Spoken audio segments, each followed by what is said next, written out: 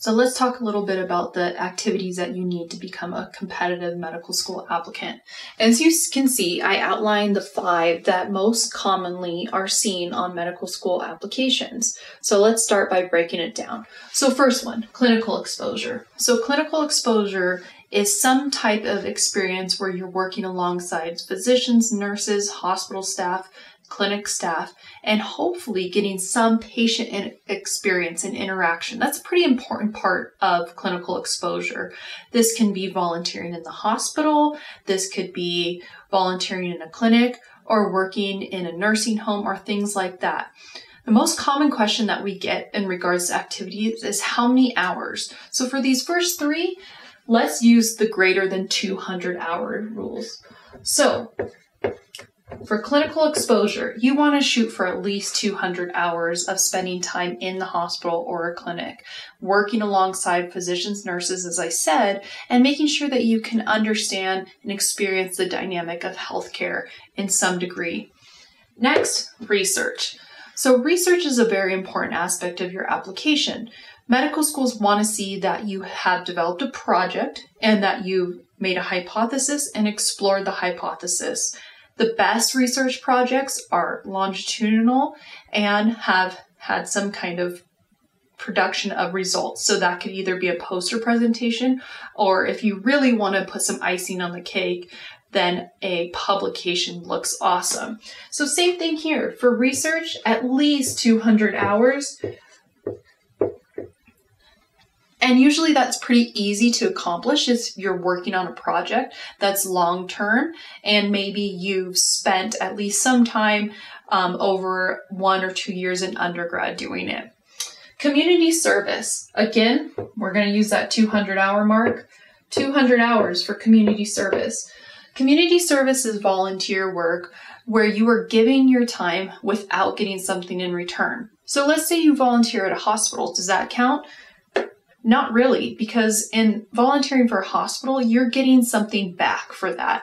You are getting that experience of volunteering in a hospital. Whereas with community service, medical schools want to see your altruistic nature, meaning you taking the time to give back without necessarily getting something in return. So that could be working in a homeless shelter, volunteering as a community tutor, volunteering with the YMCA, Big Brothers, Big Sisters, any type of event. Does not necessarily have to be medically related. But again, this should be something that you develop and work on over a long period of time. Shadowing. So now we break away from that 200 rule. Shadowing, and that's going to be physician shadowing, and ideally this should be a U.S. medical physician.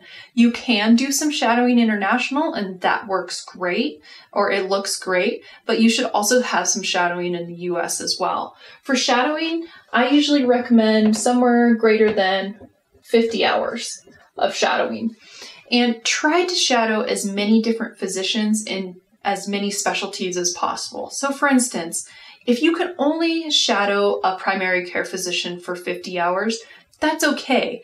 But if you could shadow a primary care physician for 10, a surgeon for 10, an obstetrician for 10, pediatrician for 10, so on and so forth, that's going to look really good, because in that case, you've really exposed yourself to different specialties, to a wider breadth of medicine, and also exposed yourself to how different physicians actually work and practice.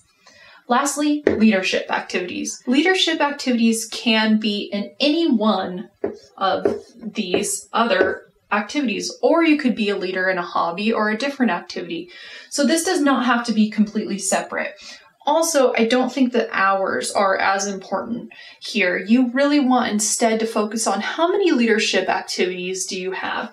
And most of the time, that's going to be about 2 leadership activities is going to be adequate for your application. Obviously, take into account what the quality of that leadership activity was. If you were a leader, say, for planning one event, that's not going to be as dynamic as if you were maybe participant in your research and then you led a team of undergrads eventually into their own project and developing something else. That's going to be much more dynamic. But whatever it is, focus on trying to find something in an activity that you're already doing that you could take upon that leadership role. So develop into a leader. Maybe you could become a volunteer coordinator, or maybe you could become a shift coordinator in hospital volunteering. Whatever it is, there's those opportunities out there, and medical schools want to see that you have the ability to lead as a future physician.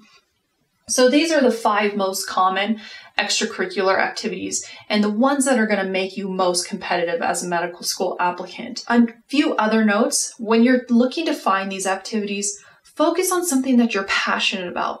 Don't just do something to check off a box on your application. When you write your application and you interview, if you're just doing it to check off a box, they're going to know. Admissions committees are going to be able to see that. But if you do something that you're passionate about and you're interested, then that will come off that way. It will show your dedication, your commitment to it. Another thing is try to make these experiences longitudinal.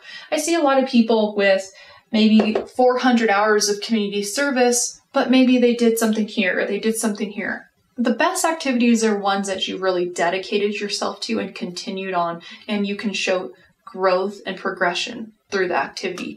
So early on in your career, hopefully, think about some activities you want to get involved in, ones you're passionate about and interested in, start them and continue with them.